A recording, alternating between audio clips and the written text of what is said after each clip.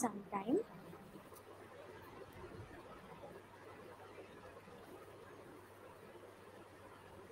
Good evening, my name is Hoimonti Bakchi and I am an independent researcher and freelance corporate communication trainer.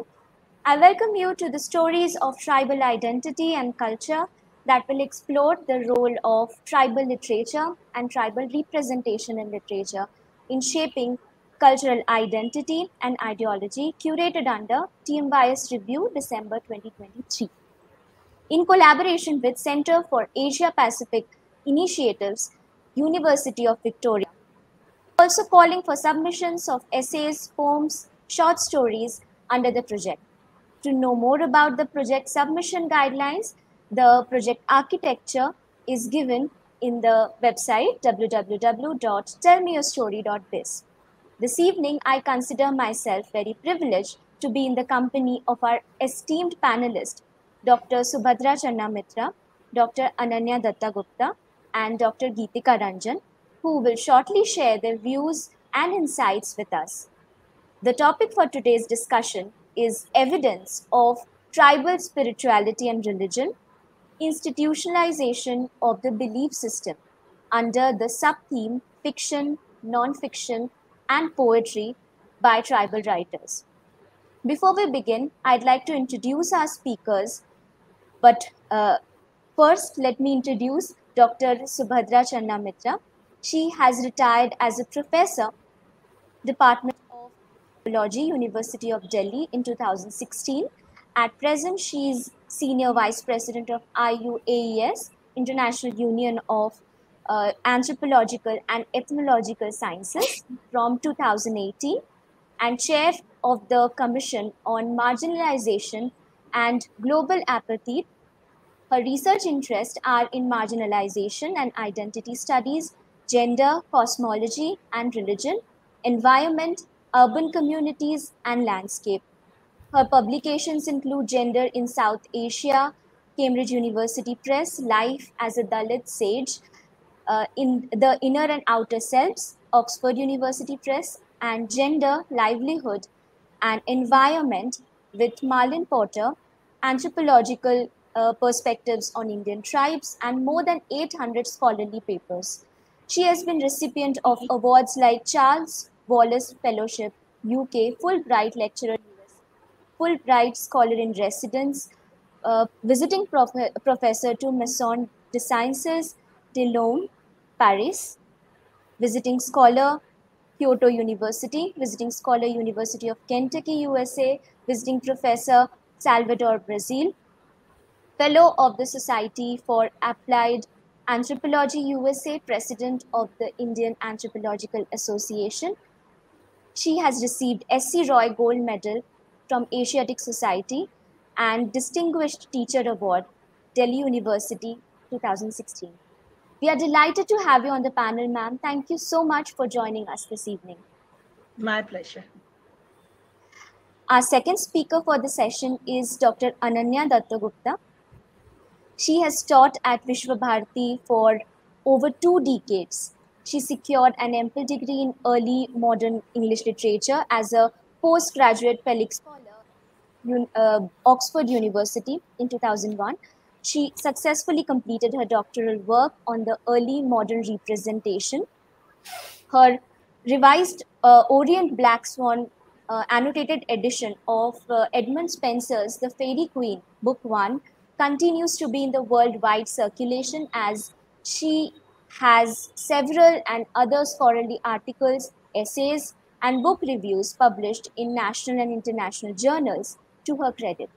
She was Charles Wallace India Trust Visiting Fellow at Center for Research in Arts, Humanities, and Social Sciences, Cambridge in 2015. Besides many invited lectures within the state, she has presented several academic papers on early modern literature in the past 2 years, notably at World Shakespeare Congress, Singapore, the Oxford University Tide Conference 2021, and Asian Shakespeare Association 2022.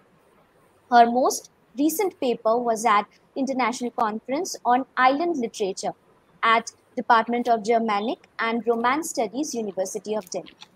We are delighted to have you on the panel, ma'am. Thank you so much for joining this evening. Thank you. Our third speaker for the session is Dr. Geetika Ranjan. She is the professor, head of the Department of Anthropology at Northeastern Hill University, Shillong, Meghalaya, a product of Loreto Convent, Lucknow, and Loreto University.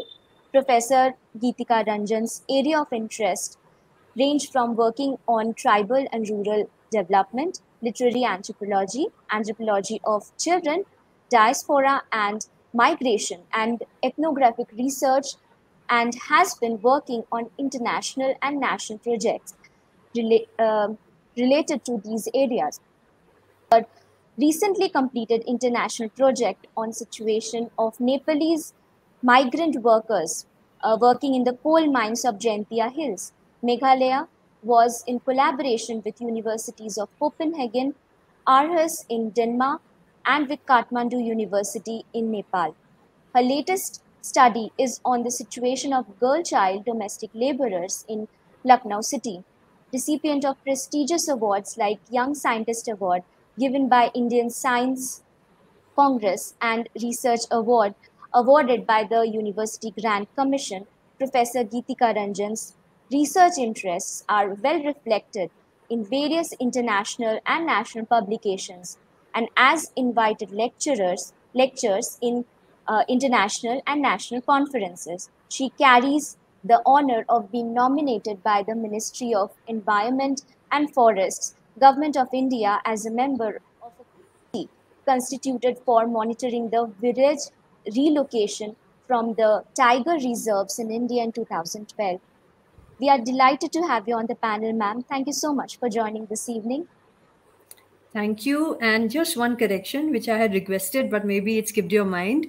I'm no longer the head of the department, so that can be taken back. But yes, thank you very much for having me on board. Thank you. We will now open the forum for discussion. I would request Subhadra ma'am to share her insights. Ma'am, over to you now. Thank you, Haimanti. I am Subhadra Mitra Channa. Huh? Mitra is my maiden name. That's Okay, a slight correction. And I have sorry for not that. written 800 papers, 80 plus. 800 is too much. I can't write that. Anyway. So, the topic under discussion is of tribal spirituality and religion. Now, my first, which I have also discussed in many papers, which I have I mean, my book, specifically in my book, The Inner and Outer Selves, which deals with the pastoral community on the borderlands of Himalayas. Uh, when we are looking at people, tribals or indigenous, as we call them, those who do not follow what we call as doctrinal religions. Doctrinal religions are characterized by a bounded system, rules, regulations, maybe a book, maybe some prophet or messiah. They have a what you call, they are institutionalized in many ways in terms of personnel. When we are looking at indigenous people, people who are very close to nature, who are also living in relatively less hierarchical, less structured societies, what we are dealing with are cosmologies. Cosmologies meaning the way these people construct or live in the world that is around them, their lived world of existence. First and foremost, there you will not find something which is called a belief system which is separate from the ontological existence. Like when I was in the Himalayas, the people told me, the people used to live as if the non-humans, I can use the term supernatural, which is not also very good when it is applied to them, those who are not human, which includes nature, personified nature, as well as various kinds of non-human beings, whom they may call by various names. No, all they are part of that same environment, social as well as, natural. So the trees, the leaves, the flowers, the streams, and the various beings who populate that area, they live in a constant kind of an interaction with them. They are not gods who are in the heavens somewhere far away, who have, but they are just people around them. They are living beings. I mean, living in that sense. For example, I was talking to this person in a Himalayan village, and they were saying, he told me the difference between us humans, Manushya and Devta, are the only thing is that the Devta are kind of not confined by time and space, meaning they do not age or grow old like us. They do not they were not born, they do not die, so they are not confined to any time dimension, and also they can go wherever they want, so they are not restricted by space. So apart from that, they believe that these beings have the same emotions, the same relationships, like the gods and goddesses. They have married, they are spouses, they have children, they are uncle, somebody related to somebody. And also, like when the and there is a constant interaction going on. So this separation, so what I'm trying to say is that you cannot really make a difference between the spiritual and the ontological. It's part of the same world. It is a lived existence of interaction. So I have, in fact, this I have mentioned clearly that, so in that case there is no boundary. For example, and this was probably true of other religions also. When I went to Japan, Shinto religion is like Hinduism, a very ancient religion. The ancient religions, which are exactly like these tribal religions, indigenous, because they have no specific, trigger of existence. Like they were not preached by a messiah or a prophet. So there I found, this god from India. There is Lakshmi. I mean, you go to a Shinto shrine, and distinctly you can see Vishnu, Lakshmi, somewhere Lakshmi's, and because a sacred being can be from anywhere. So sacred, what does sacred mean here? Somebody with more power than humans. Sacred beings are those who can exert their power. They are more power. They can cause diseases. You can displease them, they will cause misfortunes. If you please them, they will bless you. There are beings, sometimes your ancestors also become sacred beings. Sometimes somebody who had lived earlier in the village can become a sacred being because they attain power, and so on and so forth. They can come from different places. So this is it. Like, for example, these Bhutias, the Jar Bhutias I studied on the Himalayan border, they believe in the Gangotri shrine, they believe in Ganga, they believe in Buddha, they believe in their own indigenous spirits here, there, everywhere. All, I mean, there is no separation. Like in one village, I was told that this is their village god, who is the snake god, and this is Buddha, and they are both in, who is also a god, a sacred being, and Buddha and the snake god are in constant interaction with each other. They converse, they solve problems together. So so in that way, I really want to emphasize this point, that this is a very different mode of, a cosmology is different, the vision is different, the understanding is very different from the way uh, some of us, I would not say every one of us, some of us understand religion as something which is very bounded, where one religion is separate from another, where one god belongs here and one god belongs there. It's okay. I mean, you can be a sacred being from anywhere, so it's fine. You may believe in that person, you may not believe in that person, but a sacred being is a sacred. So this and the whole process is just about different distribution of power. Some people have some parts of the cosmological order have some kind of power. Thank you so much, ma'am, for your insightful observations. We look forward to hear more about your observations. So now I would request Ananya ma'am to share her insights. Ma'am, over to you now.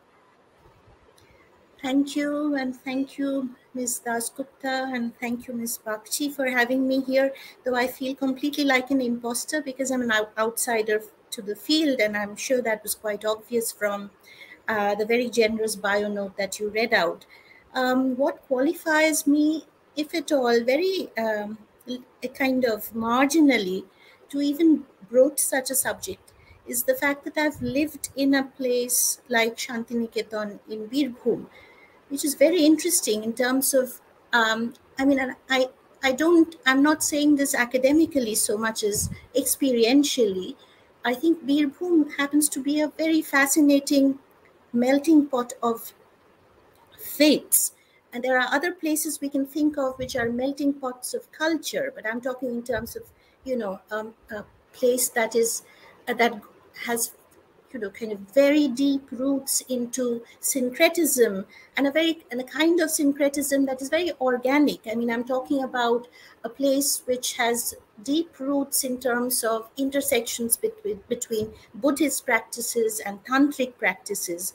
And what struck me, and therefore I think somewhere I think I'd like to propose a kind of ethnographic methodology as the only one that's available to me, and perhaps to kind of fine tune that a more autoethnographic kind of approach, because I haven't really been a participant in the lives of the lived-in experience, as Professor Channa was explaining, of the Adivasi communities that live on the fringe of Shantiniketan and Vishwabharati, and are a very integral part of the workforce, shall we say, and have been assimilated. Their way of life has been assimilated into the ethos that Shantiniketan and Tagore Tagore was responding to when he kind of built on the idea of Shantiniketan as a learning space, as a community space. But I haven't really kind of interacted with them in the kind of sustained way enough to be able to talk about them with any degree of assurance. So I can only approach it in terms of a loose autoethnographic kind of mode through which I can talk, or very honestly speak about the reception and responses I bring to it as somebody who is sort of an erstwhile metropolitan who's coming in and experiencing, and was somewhere quite excited at the prospect of finding people of the Adivasi community so visibly around us. And so I kind of tried to counter that, or redress this, by actually speaking to a student of mine. And I'm very grateful to Moshumi Tudu for kind of sharing the insights that she did, and some of which I'm going to be drawing upon as I speak. So and so more on those details later.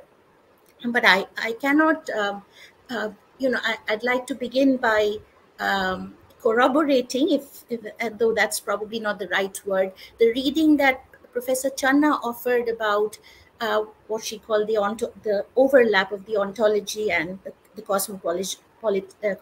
cosmological kind of faith practices in another part of India, because that's exactly what I encounter in the narrative that Moshumi Tudu offered to me. And all this kind of began with me attending her wedding, where I saw practices, I saw rites and rituals, and later she would recount some of those that I missed, which underlined for me yet again how much Tagore may have, either implicitly or consciously, uh, adapted from the kind of very ecologically inflected, ecologically rooted way of living and way of, shall we say, practicing faith that the Adivasis of the neighborhoods have. And so that has been a revelation in what one sense, but also somewhere a somewhat a saddening reality check, because I see also a lot of disjunction between theoretically gesturing towards the Adivasi community, theoretically acknowledging our indebtedness as, as members of a kind of evolved communitarian way of life, which Shantiniketan is supposed to be all about, and not quite engaging with the lived-in reality, the everyday experiences, the privations of being an Adivasi there. So that's also something that I'm trying to process. And I was alerted to that disjunction a great deal, when I had this conversation with my student, Moshumi. Having said that, I think some of that disjunction would be available to us in terms of the practices of in art in particular. We all, whenever we think in terms of the Adivasi community and the interaction between the city and the country and the fraughtness of that representation. One iconic film that all comes to our mind is Arunne Din Ratri by Satyajit Ray. But I was wondering, as I was kind of, thinking my way through what you are looking for, observations. And I was disturbed by the fact that even somebody like Ray, who had spent so much time in Kola Bhavan, would ultimately have had to recruit Simi Garewal as somebody to impersonate Duli in the film. He couldn't, and for reasons I'm sure that he would know best, and I'm sure legitimate reasons, perhaps it would have been extremely difficult to approach an Adivasi community asking for somebody to take that part, to perform, somebody like Duli, somebody who belonged to that community. But I hope we have reached a stage where we don't have to encounter impersonations from mainstream society, impersonations that in a way reinforce the gaps that there are. So I am deeply I'm both kind of intrigued and preoccupied with these disjunctions and these problems of perception between what we understand or what we even kind of very superficially assume to know about what it means to be an Adivasi, even in terms of the very oversimplified overlaps that I am talking about.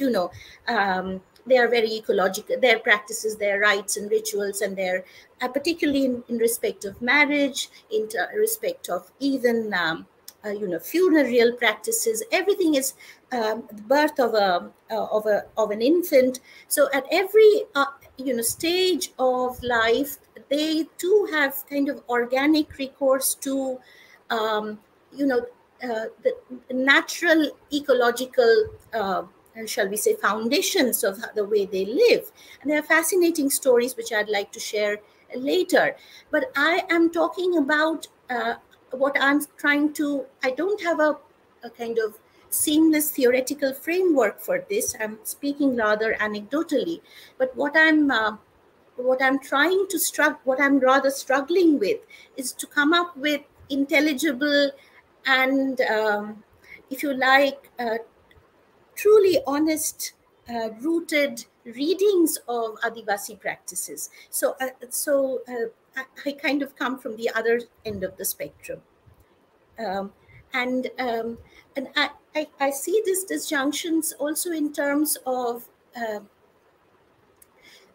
And I think Tagore too, at some level, all of us in the present, that is Shantiniketan, would be able to relate to this tormentedness, this tornness in somebody, in none other than Tagore himself. I'm referring in particular to two very fascinating verse texts. One of them is a song called Shautali Chele, which is very interestingly a monsoon song, where he identifies the Shautali Chele almost as a, it's fascinating. It's very pantheistic as a cloud. So he doesn't see a distinction, and there's a complete kind of merger between the human form and what he sees as nature. I think that's the connection that he tries to draw between what it means to be a Shautali, a human form, an individual, is becomes kind of almost, if you like, uh, uh, is subsumed under the environment. And on the other hand, these are both of these are late texts. One is from 1939, the song that I just mentioned. Another is from 1935, which interestingly is Shautali May, which is a longish poem, which too is all about how a particular Shautali girl is almost like a poem. I mean, her form is art itself, and we see representations by Nandolal Bose, which would kind of which would be visual, um, shall we say, um, uh, you know, translations of what Tagore is talking about. So in this poem, however, the poem that poem ends with almost on a confessional note, with Tagore saying, "But this beautiful." This innocent girl, that too, of course, there's a romanticization which we can problematize.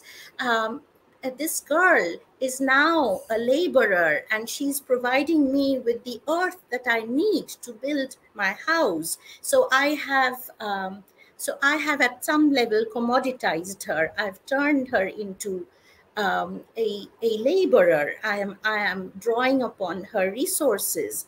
So there's a kind of an admission of guilt in that poem, but also an admission of socioeconomic reality. So that's the kind of problematic that I would like to propose. I mean, how much do we know about what it means to be spiritual and in the way in which the Adivasi is? I mean, so the Gayatri Chakraborty Spivak's "Can the Subaltern Speak" would be a good point of entry here. I mean, I could approach Moshumi could approach me, and we could have a conversation, because in many ways she has assimilated into the mainstream education system. Um, and I was trying to kind of give back to her and motivate her to write about their spiritual practices and the overlap between their cultural and spiritual practices. But wouldn't that also somewhere be compromised by the fact that there would be an anxiety to be intelligible to the mainstream? She would have to write in Bangla or in English. So the conversation was possible because she was already translating herself. And so there is that issue about whether we know anything at all, and whether knowing in the methodologies that we usually approach would really lead to a truly, shall we say, adjusted, assimilated understanding of the kind of practices we are talking about. But maybe more on that later. Thank you so much, Ananya ma'am. That was really fascinating to hear about your experiences. I'm sure we'll get to know more about it in some more time. I would now request Geetika ma'am to share her insights. Ma'am, over to you now. Thank you, Hemanti, and thank you, Dr. Koral Dasgupta, for having me again on your show. After listening to Professor Channa ma'am and Professor Ananya Datta ma'am, it's my turn, and what I would like to talk about is almost on similar lines, because we are talking about spirituality, we are talking about religion, and we are talking about the indigenous group, or the idea of indigeneity, which is something which stands to be debated yet again, because we in anthropology are very, very particular about being very careful about using terms like indigenous, indigeneity today. But having said that, when I talk about spirituality and religion and indigenous groups like tribes comes to the mind, then your talk is all about evidence. I saw that word on the mail that you're talking about evidence. So what I'm going to share today is basically my own research and my own lived experience. Fortunately, I belong to Lucknow, but I've been staying in Shillong. And all I can say that is that the word tribe is anything but homogeneous. You know, I mean, I see here the Khasi and the Garo, I intermix with them. They are heavily under the influence of Christianity. Mostly all of them are Christians. But when it comes to their religion, you go into the interiors of Meghalaya and you realize that I realize that spirituality or religion is as per the convenience, need, and suitability of people. We constitute them, we construct them. And one of the anthropologists, Malinowski, has very clearly stated that religion is something, or magic rituals or anything to do with faith is very closely associated with the mindset of the people. You know, we are anxiety ridden, so we will approach a power. So, when I look at the tribes in Northeast, and particularly where I am, Meghalaya, I realize that if religion is talking of syncretism here, what to choose from the indigenous religion while safely remaining a Christian, how you remain very close to the Bible and still not give up your own traditional religion, how the two stand well blended and not as paradoxical realities. This is a beauty which I find tribes have developed for their own sake in order to take their life forward. And my own research had gone in, like Ma'am Channa was saying, my own research also went in a Himalayan community called Boksa. It's in Uttarakhand. And I have been going back to that community right from the time I was a research scholar. So it's been almost 20 years now. It's a particularly vulnerable tribal group. That's a constitutional term used for certain tribes in India, which are still have to catch up to a certain extent in terms of their literacy, in terms of their, upcoming overcoming their poverty. So it's a term which has a developmental connotation attached to it.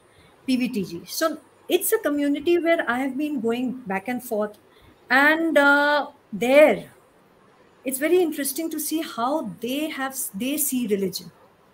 You know, we as people who are going to a community, like Madam was saying, ethnographic research, yes, we are there. I mean, you say autoethnography or ethnography, but when we are talking of a people, their lived experiences and their own explanations about what they see as, their faith, that comes forth.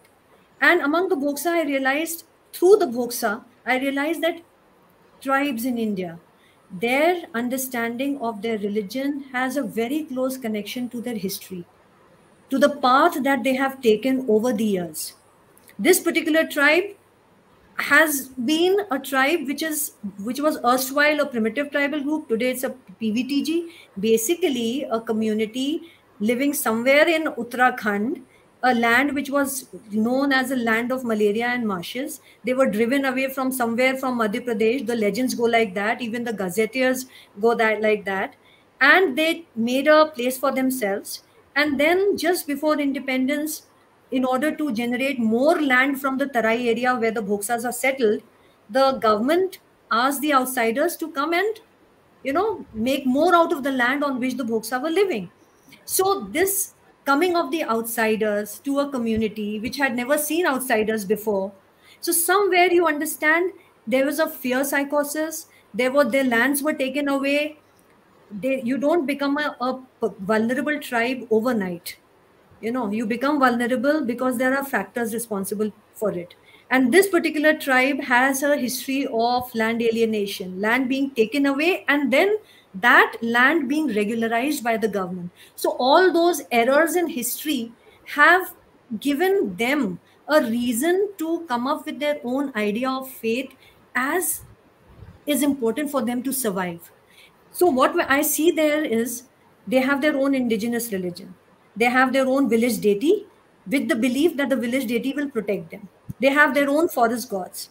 And when the outside elements, after the development of transport and communication, mobility increased, people started entering the tribal areas and settled there.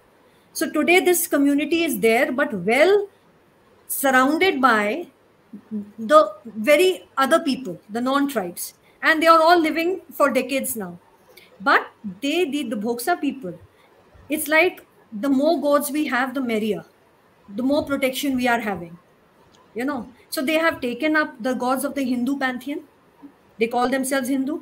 They have not left their indigenous gods. In fact, the Tarai is a very strong area of Punjabi settlement, Sikh settlement. They even worship Guru Nanak. They go anywhere where they feel that they are getting protection and some kind of a support to take their life forward. Their lands are still not with them. The land that they had lost was regularized by the government, and the trespassers are owning them. And these are the realities which you look at the theoretical level, you'll realize that the government is talking about stopping land alienation and the land going back to the tribe. But when you go to the grassroots level, then you realize that the reality is quite different from the claims which have been made over the decades of what the state has been doing for vulnerable or weaker sections. So for this community, I see they have just taken in as many gods as they want to. And there's no contradiction. Guru Nanak is meant for something, Krishna is meant for something, their own Bhumya is meant, well, village deity is meant for something. All are equally important, assign different roles. So their understanding is this, that it's all about faith. I asked them a question. I said, my interaction with them was all about all this. And then they said, there is a difference between crime and sin, aparad or gunah. So I said, okay, what is aparad then? What is crime? This stealing somebody's money is crime, and killing a cow is sin. So a tribe where literacy is very low, they are so clear about the idea of crime and sin, and to associate which one to the idea of religion and spirituality. Which of them out of crime and sin, which is more grave for them? So when you talk about this particular community, I'm talking of Bhoksa, then I realized that in terms of, sometimes we feel that the term spirituality is something that has an intellectual element attached to it. But here you realize that when we talk about the spiritual aspect of the Bhoksa, it has all been as per their relationship with the others, as per their history, how they see themselves as well secured in the current scenario that they are living in, and how much of voice do they have. So that I will not mince my words when I will say that this is a community which is still very much in a situation of fear. The more I go to them, when you read about baseline surveys which the government has conducted about PVTGs, sending educational reforms, building up schools, building up hospitals, but when you really go to the area, you realize that the problem is more deep. And the main problem that I have observed is that all the other people living in the erstwhile Bhoksa villages, now I can't call them Bhoksa villages because Bhoksa are in a minority there. There are others living there. Whether it is the police, whether it is the other people living as their neighbors, I found a very condescending attitude towards the Bhoksa. The very idea that you are a tribe. And when I asked the Bhoksa, आप लोग कौन है? Who are you? So he said, हम लोग जनजाति हैं. I said, जनजाति मतलब जानते हैं? What do you understand by the term जनजाति? Then they said, yeah, we are backward, we are jungli, we are uneducated. That's why we are a Anusuchit Janjati. So this definition of a scheduled tribe, Anusuchit Janjati, coming from a Bhoksa. So I realized one thing, that there has been a very strong sense of being weak, sense of being vulnerable, sense of that realization that let us not speak much, because we are in a situation where we just need to do something to survive. And in that, how they preserve their culture. Their population is also less. That is one of the reasons why they are in the PVTG category. So this is a community which is banking heavily on that idea of religion and spirituality. Because the more you interact with them, the more you get to know about their worldview. And the more you get to know about their worldview, you realize, I see you talked about authors here, somebody emerging. The state is this, that maximum dropouts happen at the middle school stage. I hardly see any Bhoksa reaching a graduation level. There are few, of course, in Gadarpur area. We can't say that they won't be there. But the point is that it is still a very long way for them when they themselves start feeling empowered. It's not about what others are doing for them, it's about how they develop a sense of confidence. And in the meanwhile, their idea of religion, their heavy banking on religion, their idea of faith, their idea of trust in that power. And that's why they have a line of gods and deities. They also worship the Muslim peers. You know, the religious leader among the Bhoksa, the person who carries out rituals, people come to him and he recites all the Urdu verses. He is using those ways of Islam in order to make people understand how you can get rid of this problem and how can you get rid of that problem. Unfortunately, in anthropology, we really believe in this idea of cultural relativism, so we don't ignore all this in the name of how silly they are. How can you get relief of a disease from reciting a certain verse? We believe that yes, this is something which is helping the people there, so be it, because it's a holistic situation. So that's where I see. And when I come to Northeast India, literacy is excellent. There are tribes here, Gharo, Khasi in Meghalaya, the Nagas. All of them are all over the place, very, very well educated people. And when you look at their religion and their idea of religion, I realize one thing: they are very, very devout Christians. They really, really know Bible to, they follow it. And as I said, they continue to let their own indigenous religion live on in a selective way. I'm not saying the whole of it, but in a selective way. How they choose to decide what to take and what to give up, whether to do a marriage through the Christian way and following the indigenous way in some other, for some other institution purpose, that's their call. But they are taking it all together. So, what I wish to say is that whether we talk about religion, we talk about spirituality, each community's understanding of it is based on its lived experience, its felt needs, and it is very different from the other. So, to have a blanket formula about what indigenous religion and spirituality would be, I think it will be too much of scratching the surface and not trying to go deeper, which one needs to actually. So, thank you for that. Thank you so much for these, thought-provoking conjectures which you made, and I'm sure we would be delving deeper into it. So we'll move on to the question and answer session. And my first question is to Subhadra ma'am. How would you like to place indigenous spirituality in the context with the cultures, identities, and worldview? Firstly, as I said, that we have to debate the term spirituality. Spirituality may be understood in a particular way as we is understood in, say, higher religion. Spirituality as attaining, say, God, or attaining moksha or liberation or something like that. This is what is generally understood as spirituality.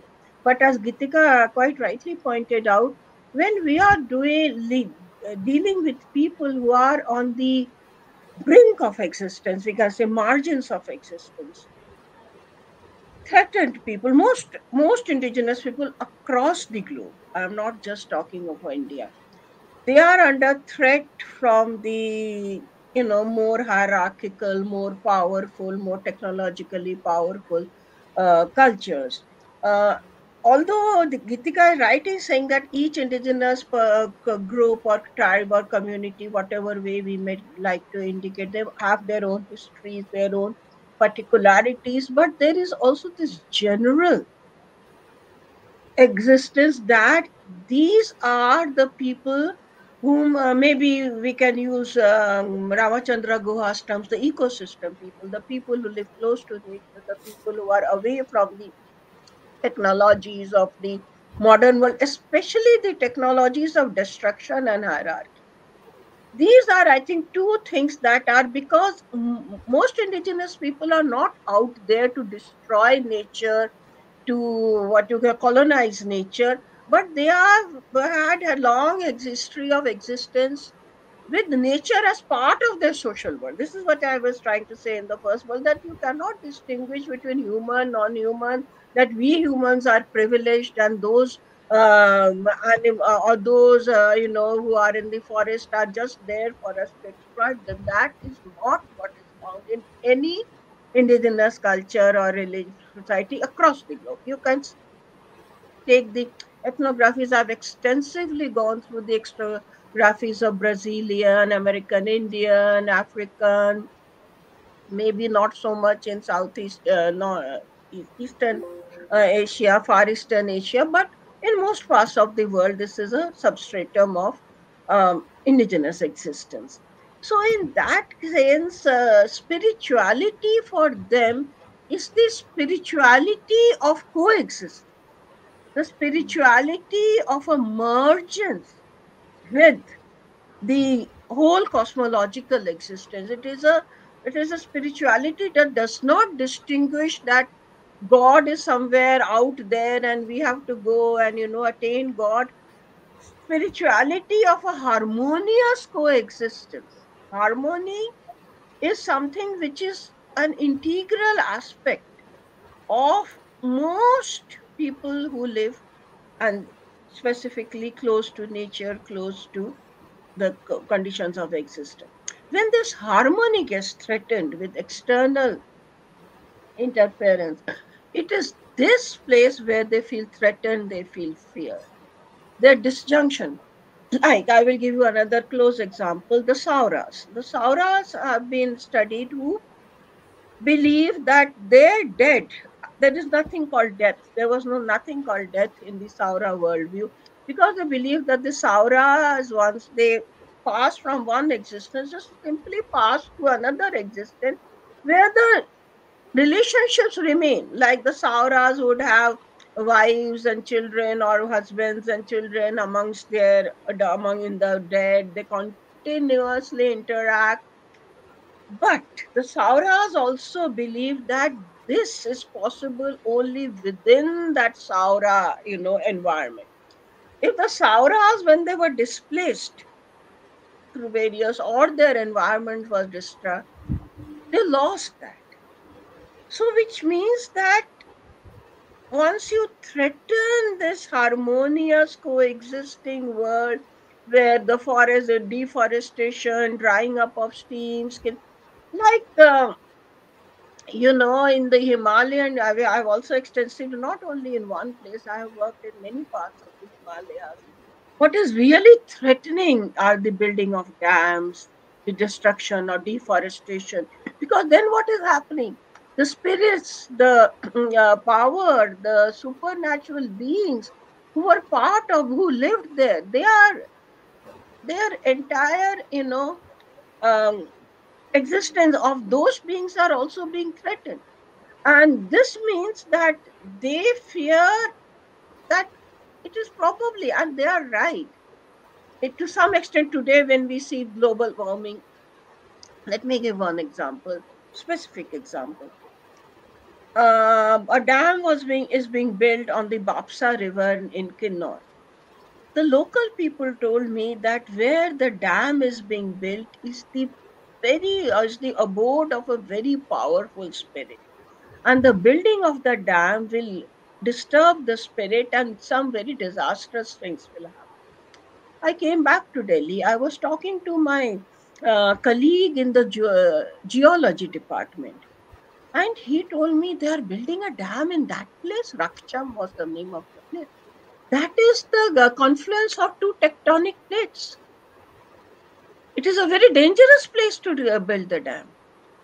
No, the local understanding that it is the abode of a spirit translated into scientific terms into the convergence of tectonic plates. Similarly, if you remember, there was this huge dam disaster, the earthquake in Sikkim. And the local indigenous people in Sikkim has said that because this happened, because the dam was built uh, similarly at a very sacred point, a very distinct point. I will give you one more example of this. I saw one documentary, I think it was made by CNN or somebody, about certain American scientists who were going around trying to find, like, when they say a place is sacred, it has a lot of power, of the American Indians, the sacred spots of the American Indians, and they had some kind of a device for maybe assessing the power vibrations, the earth, the earth vibrations and all. And they found that it was true. Each of these spots, which they identified as being sacred, were giving out powerful vibrations. So, the whole point is that Western science, colonization by Western people, has made kind of the Western science as the only science, the only form of knowledge. We tend to disbelieve or treat all other non-Western or non so-called scientific knowledge as trash, but that may not be true. So when, as Gitika has also, I mean, so power can be power that can come from any place. As Gitika rightly pointed, it can come from an Islamic source, what you call an Islamic source. The indigenous people will not say that. They will say that is another sacred being.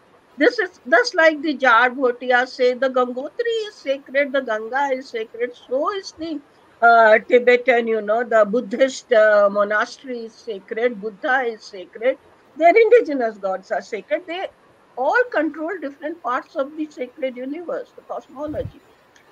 So, this wisdom is something which needs to be, and it is being done in many parts of the world. In the Western world, there is a lot of going back to shamanism in places like New York, or there are lots of people who are going back, or London, people going back to what they call modern witchcraft or shamanism and all. This is a recognition that somewhere this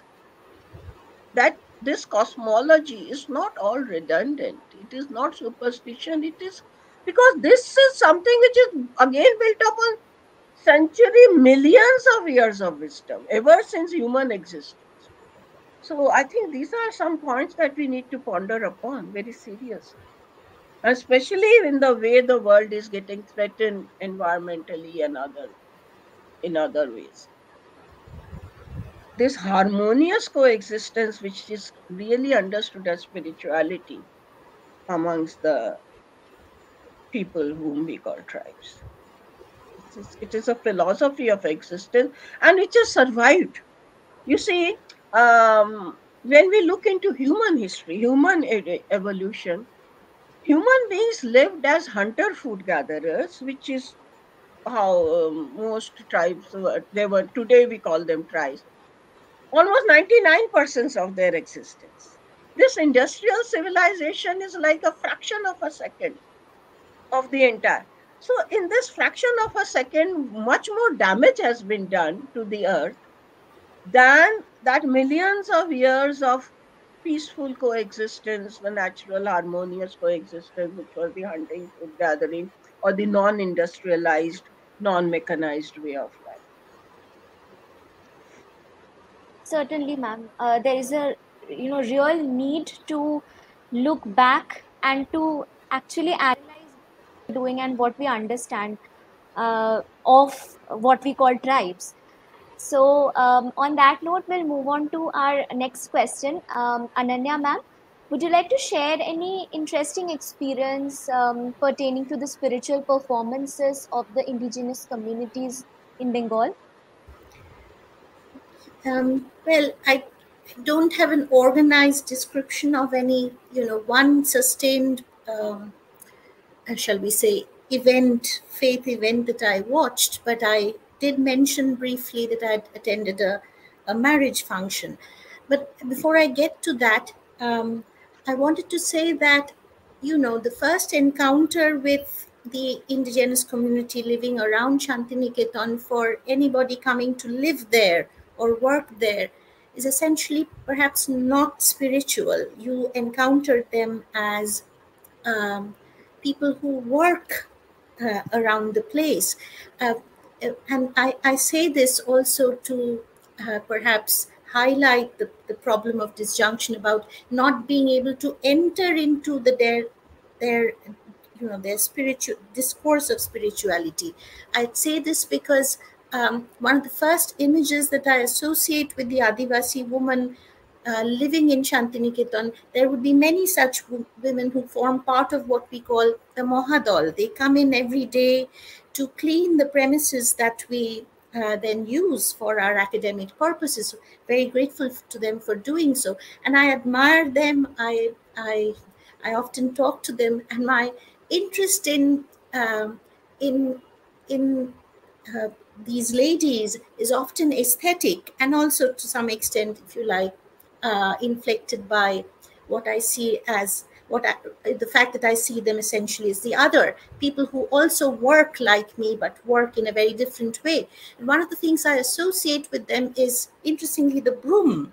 They use the broom, and they have a very interesting way of combining the use of two brooms to sweep, shall we say, to clean and mop premises. And for a very long time, right after the famous or infamous Posh Mala, probably the largest fair, community fair in the Shantiniketan calendar, we would watch with utter amazement and admiration how a group of Adivasi ladies coming in with their kind of trademark kind of uh, for want of a better word, it's called the gamcha. It's the checkered, equivalent, indigenous or equivalent of the towel that they would have around their, kind of very, very neatly tied around their waist. This is almost something that I've grown to see as part of their appearance over very neatly pleated sari. They wear it in a very distinctive way, and I have a few photographs to share. So they would clean up the very sprawling mala ground in a matter of hours using techniques which are extremely efficient. So my point is that I see that one's first encounter with them is as possessors of or dispensers of a certain kind of skill. We don't automatically enter into their spiritual practices. We look at them from outside, and there are interesting, shall we say, counter discourses to any kind of, shall we say, outsider impression that I might come in with, because I would have imagined that, like the Adivasi communities in Madhupur that I had visited very early on in my childhood, such women, I would have thought that they still wore white, but around Shantiniketan they do not. They shall we say, there's a certain, I'll share in a minute a certain certain photographs, but I would have expected them to look a certain way, but they attired themselves very differently. I'll show you the pictures, and that'll be easier for them. Just a moment, I need to negotiate sharing the slides. I don't have slides, so how does one go about it? Share screen, right?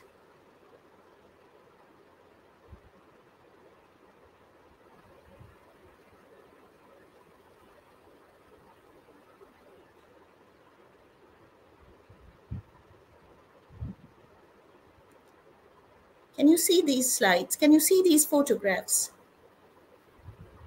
Yes, I'll. Right. So this is from the wedding.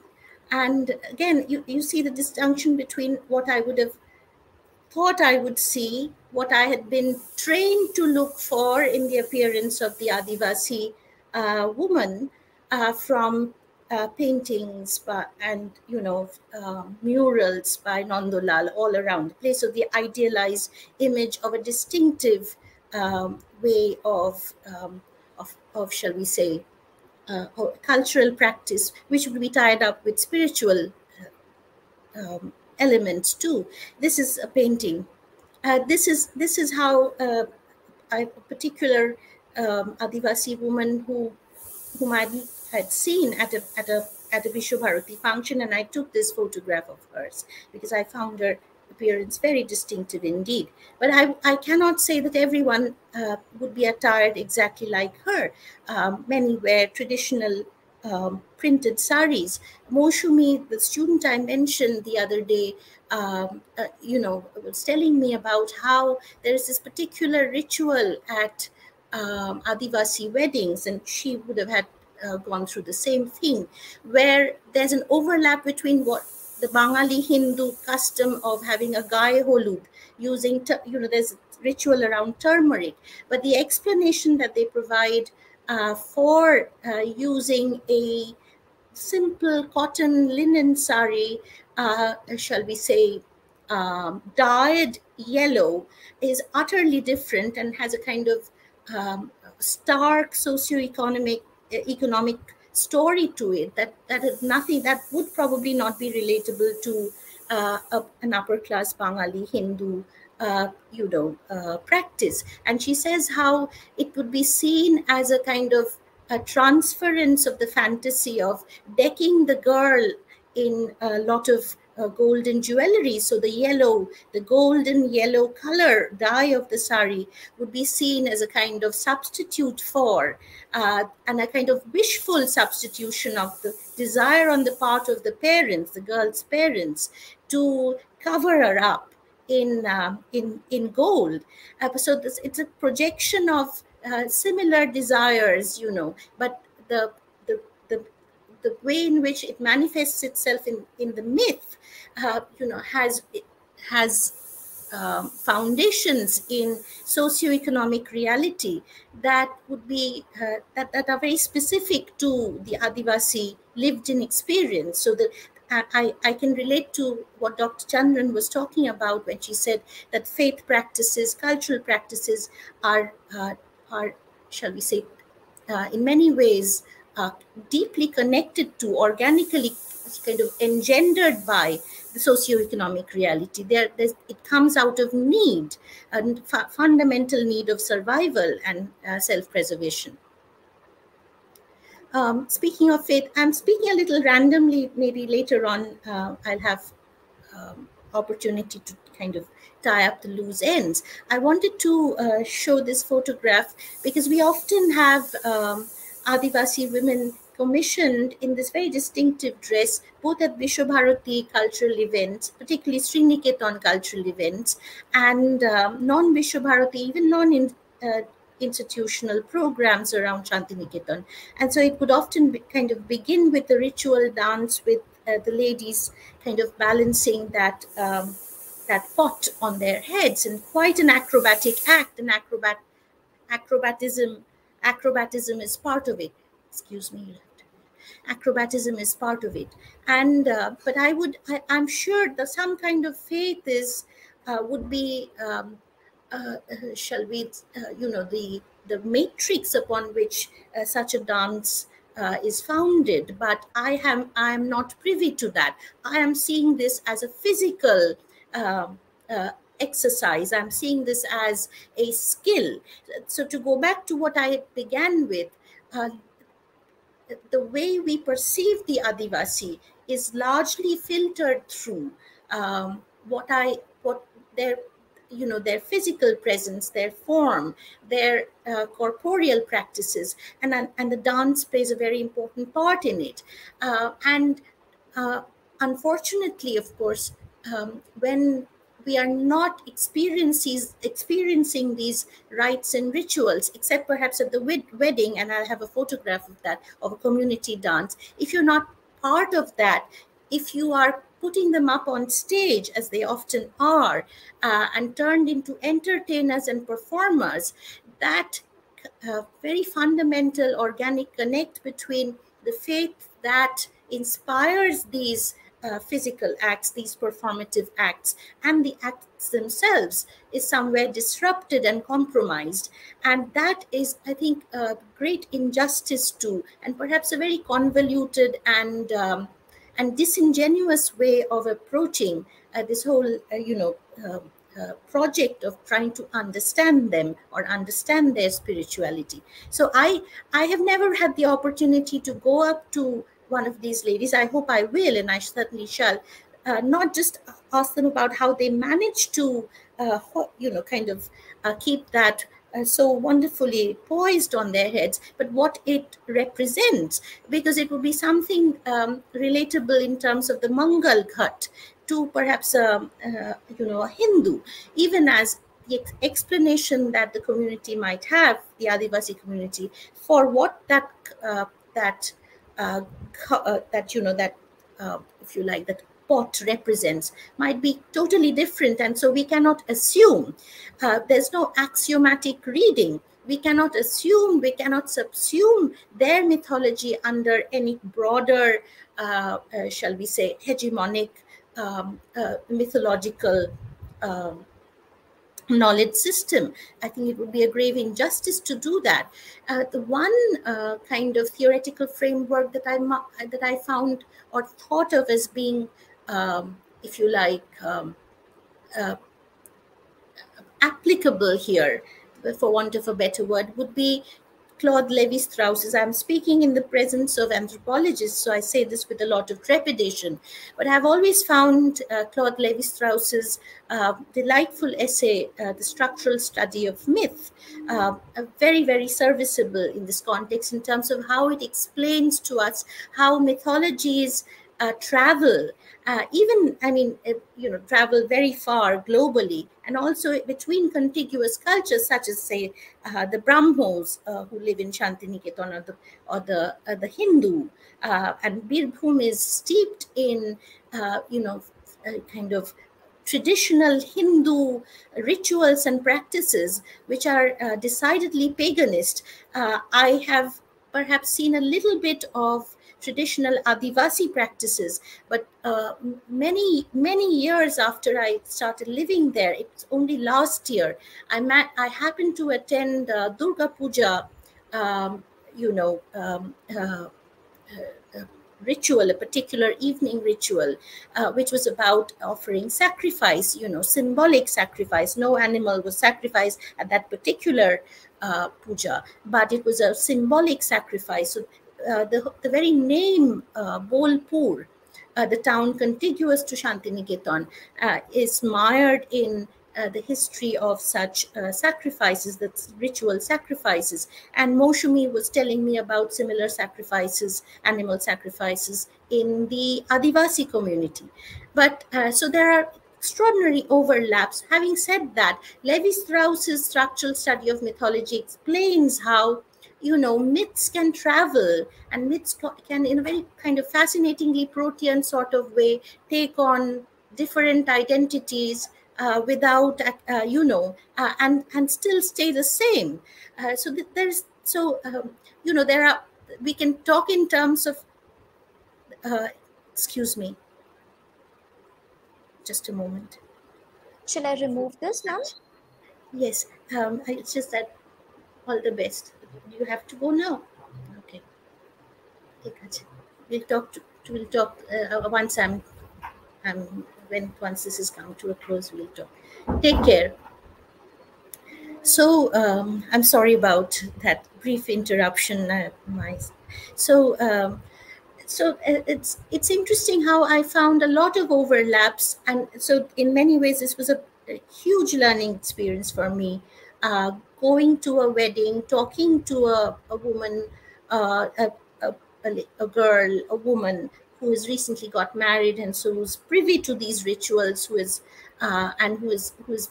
participated in them, and also then a kind of uh, interconnecting them with narratives of based on experiences that I have had completely as an outsider. This is another image from that. So this is music and dance are a very intrinsic part of any kind of Adivasi faith practice. Um, uh, and these are paintings by Nandulal Bose. I wanted to take you to this one in particular, extraordinary painting where the whole movement, the energy, and the dynamism of the community dance is so, shall we say, stirringly represented. Here too, there is, and I wanted to, sorry about being a little chaotic. It's just my that uh, I hope you'll excuse me. So a few days back, this is quite, shall we say, accidentally, on a drive around the environs of Shantiniketan, and we came by, my husband and I had gone out on a drive, and we came by this spot. There's another one, there are certain other images. And I was very intrigued to see little statuettes of horses. I even put this question to Moshumi, but she wasn't able to place that, so to speak. But it ties up with the point that Moshumi made about, there being no specific site for worship. Worship is not institutionalized. The spatialization of, that it's almost pantheistic in the sense that Moshumi said you could sit down anywhere that you thought was suitable for offering prayers, and that would become, for the moment, the consecrated space.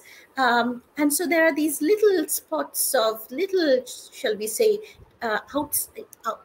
open air or chapels of worship everywhere around neighborhoods, which are populated by the Adivasi community. And even as Moshumi was not able, or I perhaps did not put this question to her, I'm intrigued by the fact that there are animal images. So even as on the one hand I talk about animal sacrifice, that should not be read as an act of savagery.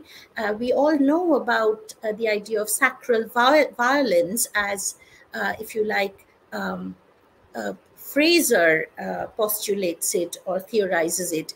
And then, of course, also Girard postulates or theorizes it. And sacral violence in all traditional or pagan faiths is always about transferring, attributes in a very anthropomorphic way onto either inanimate or animate beings. So this is their way of acknowledging the animate and the inanimate into social human existence.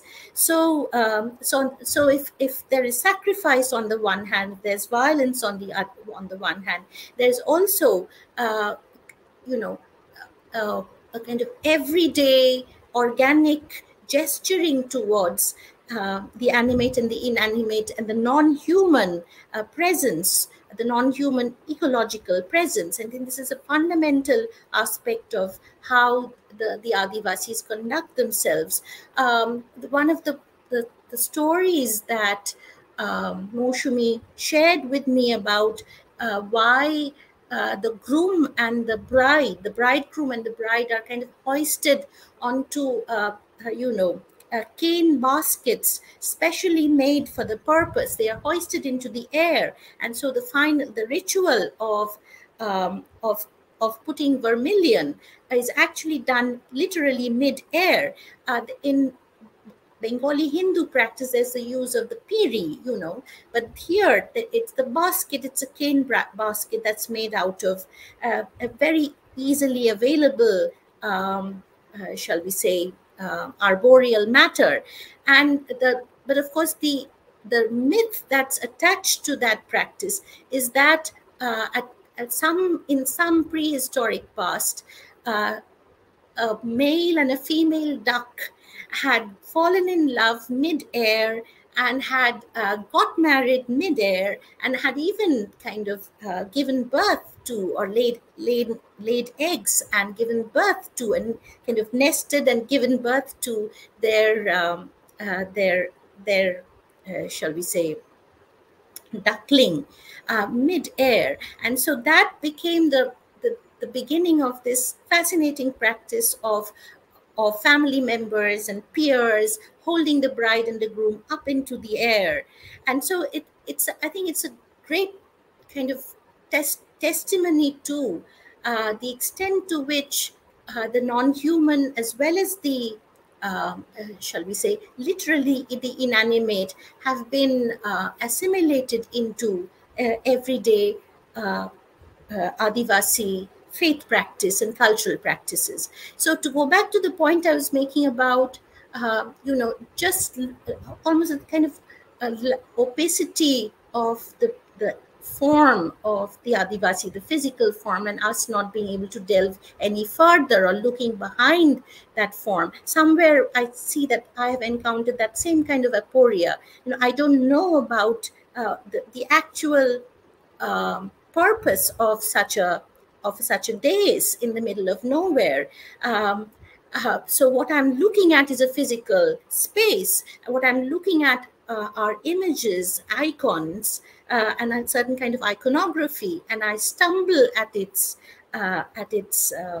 in front of it because there's a gap in my knowledge. So somewhere I think that has to be overcome if we really want to understand. And the physical and the spiritual are not the natural and the if you like, the concrete and the abstract. I think in terms of textual attributes, so please forgive my wording. These are not separable. These are, shall we say, inter existent when it comes to tribal practices.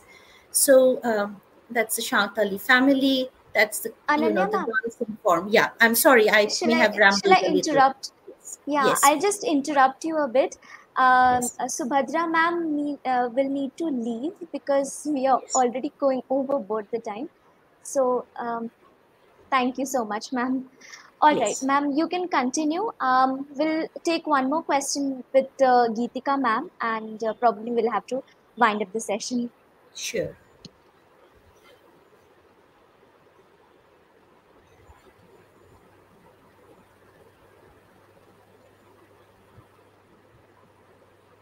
Ma'am, you can go forward with what you were saying.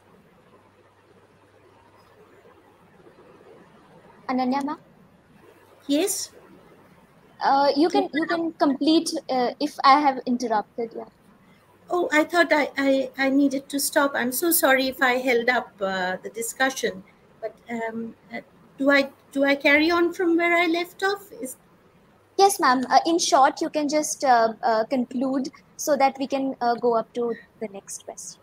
Um, right. It would be difficult to. I know, and that's probably a lot that I would have wanted to say, but that's so. I'm trying to kind of um, argue that we have not really negotiated, uh, or we have not really kind of engaged uh, with due immersion the exact areas of zones of overlap between their culture and their spiritual practices, and any encounter that I've had with the Adivasi community from the outside has only sensitized me to that issue. So that's what I was trying to get to. Thank you so much, ma'am. And sorry for interrupting you while you were, telling, such fascinating facts. So our last question for the day is to Geetika, ma'am. Ma'am, how do we characterize indigenous spirituality? Do you think it has been misappropriated, and if yes, how? Uh, no, I don't think it has been misappropriated. We can actually not boil down the whole gamut of indigenous spirituality in one word, like inappropriation. It's a complex term. So I would say no, it's not been inappropriated. If we talk about characterization of indigenous spirituality, like Madam Channa had said, that there are certain features which we can say that somewhere characterize the spiritual world of the indigenous people. Now, those are common features, like their own understanding of their environment and how do they associate the environment with the idea of faith, and both connected to their idea of survival, because indigenous populations, as a matter of history, have lived in remote areas and difficult terrains, and for them to come up from those areas and to continue to survive and to make their life more qualitative, the whole idea of understanding their cosmos with an element of who is a benevolent power and who is a malevolent power, the nature and the faith is coming together. And this is one of the aspects of tribal spiritual or indigenous spirituality, the correlation. So it's not misappropriated, but having said that, I can also say that one needs to go beyond the general to the specific, and then identify that for each indigenous community, what has it's been its line of journey over history, and then how they have conceptualized their own understanding of their religion and spirituality. So I think it goes both ways, going from the general to the specific, from the macro to the micro. Thank you so much, I'm not ma'am. taking I much think time because we've already exceeded. yes, and we could hear you, continuously, but then we have a constraint of time. That's sad, unfortunate. So this brings us to the end of today's session. I would like to thank all the panelists once again for sharing their invaluable perspectives on the topic. This is to remind that we are calling for submission on tribal literature and tribal representation in literature, the details of which can be viewed on www.tellmeyourstory.biz. Till then, good night, everyone. Thank you very much for having us.